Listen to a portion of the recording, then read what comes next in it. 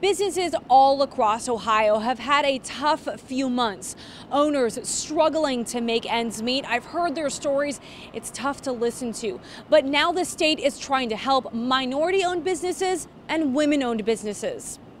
Lieutenant Governor Jon Husted just shared details about the new $5 million program called the Ohio Micro Enterprise Grant Program. Small and minority-owned businesses and women-owned businesses have been greatly impacted by this crisis. Qualifying businesses can be awarded a $10,000 grant to help with expenses lost due to the economic shutdown. Husted says the grants will be a first-come, first-served basis, and businesses who are seeking the funding must be current on all taxes and loans and have not received funding from the Federal CARES Act.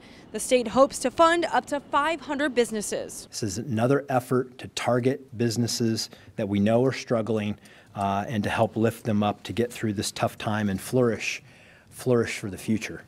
And one more eligibility requirement, all businesses must be certified as a minority business enterprise or be EDGE certified. We have a link to the application right now on our News 5 app. In Cleveland, Meg Shaw, News 5.